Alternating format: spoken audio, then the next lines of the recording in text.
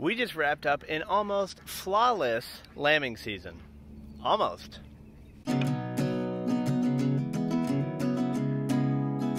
So a lot of shepherds will say that they stress most over lambing season, but for me, it's not been the most stressful time. In fact, I can think of many other times of the year that are more stressful with sheep than lambing season. We just don't have that problem here at the High Mountain Homestead, and I think part of that goes to realizing I've had a history of very good lambing seasons, and this lambing season was no different. So I wanted to do a quick video and talk about our lambing season, show you the lambs, but also talk about really what makes for a good lambing season. How do you get it to be an effortless time of year for you? And if you're new to the channel, welcome. At the High Mountain Homestead, we practice regenerative agriculture on a small scale. We are all about better soil, better plants, and better animals. And now, let's start talking about sheep and lambs. So this lambing season, we started off with 5 ewes. 3 of them were year-old ewes, and obviously first-time moms. And 2 of them were our ewes that we brought with us from Utah. They are amazing stock. They are very classically big-boned dorpers. Here's one right here on the left. And then there's another one over to the right with one of her lambs. And both of them twinned, which we were super happy with. Our first-time moms gave singles. All of them gave rams, which is great. And out of our 2 long-time ewes, they both twinned for us. And out of those twins, we got 3 ewes and 1 ram. And I'm going to register all 4 of those sheep. All 4 of them are already spoken for. They are amazing sheep. I am pretty sure... Yep, these are the twins from that mom over there on the right. Just amazing, amazing lambs. So this year, we only watched 2 of the 5 births. The other 3, we woke up in the morning and saw that we had new sheep on the pasture. So that was really awesome. We were really lucky to have that. In fact, these two, we watched their birth happen.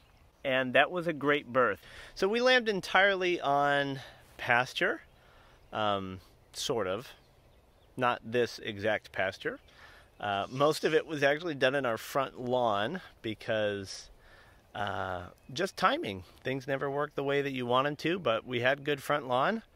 So bam, we put the sheep out there with some with some electric fence, and they did quite fine out on the front lawn, lambing there. Okay, so really there are 2 major things I want to cover on this video that make for a good lambing season. Number 1 has got to be letting sheep lamb on pasture. If you look at how sheep have functioned for thousands of years, they've been lambing on pasture. I don't believe that a barn is the best circumstance for sheep to be lambing. We did our first lambing when I was a new shepherd in a barn. We gave our sheep like 2 feet of hay. Each one of our ewes had like 40 or 50 square feet all to herself. It was a really nice setup for them. And hey, we had a good lambing experience, but I think that it was overkill. But I could do that. I only had 2 ewes at that time.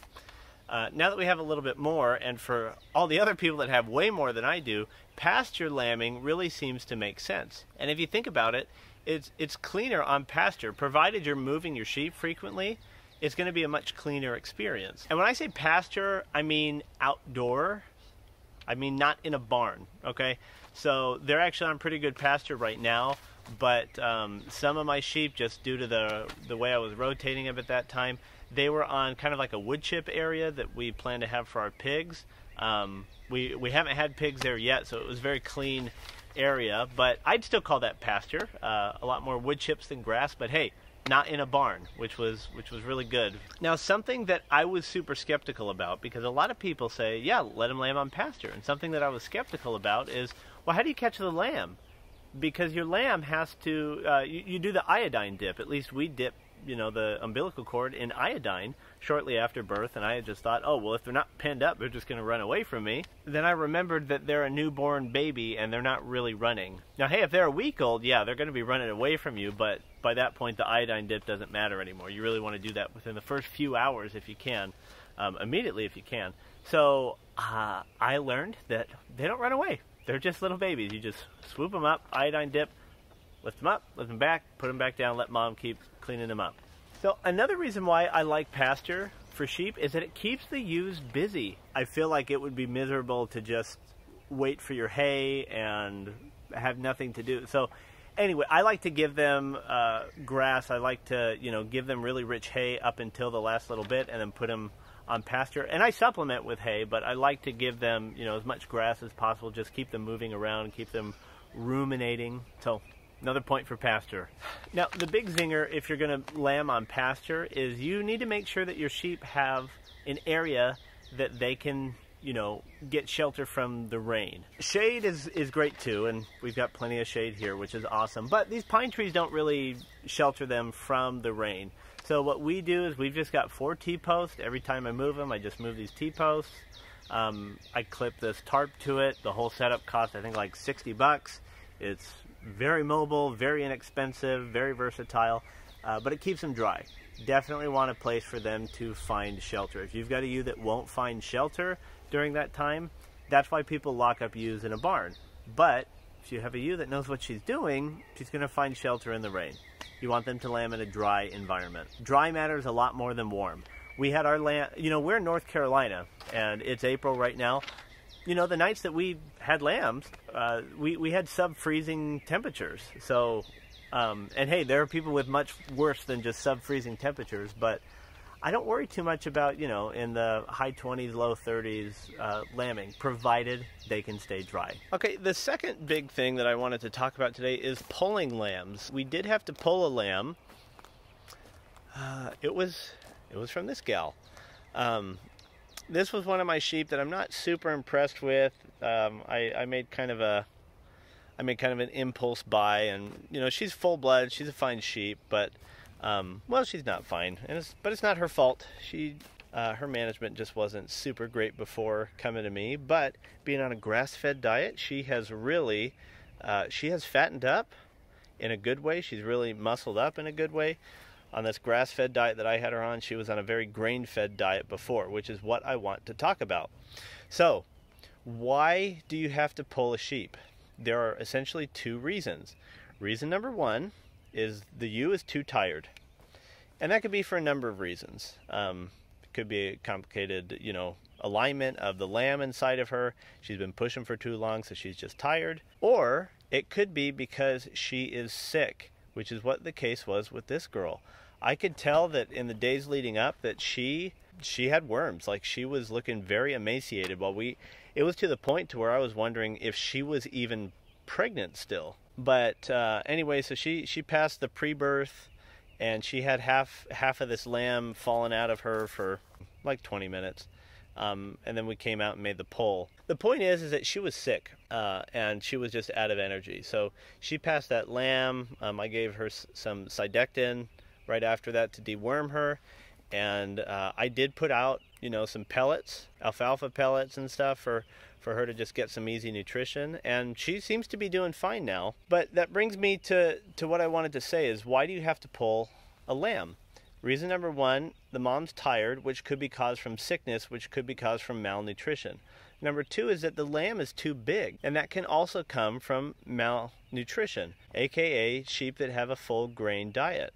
Now, I really don't recommend feeding pregnant ewes grain as their main dietary source. Every couple of weeks, I'll give my sheep, some soaked oats with some like kelp or minerals or apple cider vinegar in there, just to kind of give them a healthy treat and to give them some extra calories. But it's not the cornerstone of their diet. It's a treat, and it's a tool for me. When I need them to move, they can expect grain, which is not even every week.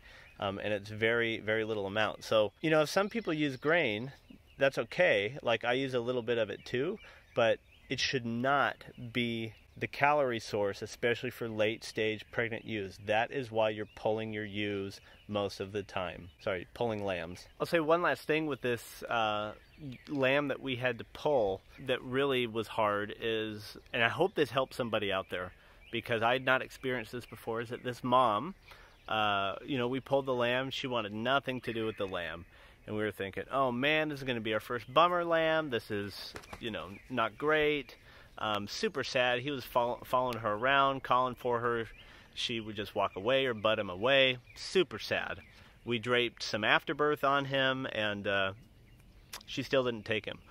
So that was about 8:30 in the morning. And I say this, if this just helps one more person get perspective to know what to expect, then that's great. But she lambed at 8:30 in the morning, or I should say we polled at 8:30 in the morning, and at about 2 p.m. is when she finally passed the rest of her afterbirth. Crazy that it took that long, right? Well, when she finally naturally passed that afterbirth, she went up and started licking him as if he just popped out, even though it had been many hours. And after that, she let him nurse. He found milk very easily, and we didn't have to intervene. So he's not a bottle baby, thank goodness. You being shy behind that tree? You know, he's not going to be anybody's stud ram. He's not a prime specimen, but he's not a bottle baby either, which is always a win. And of course, if you want a good lambing season, don't stress your sheep. Okay, the last month of their pregnancy is not the time to trim hooves. It's not the time to shear them. It's not the time to drench them. It's not the time to bother them for any reason at all, really. Just let them do their thing. Even moving them in a stressful way is not ideal. And if you are doing vaccines, you should have already done your vaccine. Usually that's done 6 weeks out. So the last month, don't stress them out. Sheep are already super stressed out animals. They're prey animals. Don't add to it. Like everything I talk about at the High Mountain Homestead, this is all trial and error. This is what has worked for me. Not a perfect shepherd, not by a long shot. I've made a lot of mistakes, and if you haven't seen this video of the mistakes that I made in my first 2 years of keeping sheep, there's a lot. There's a lot, ladies and gentlemen. A lot to be learned from that. So skip ahead your first 2 years and watch that video. Thanks for stopping by today. Like, subscribe, do all the YouTube things, and I'll see you guys on the next video.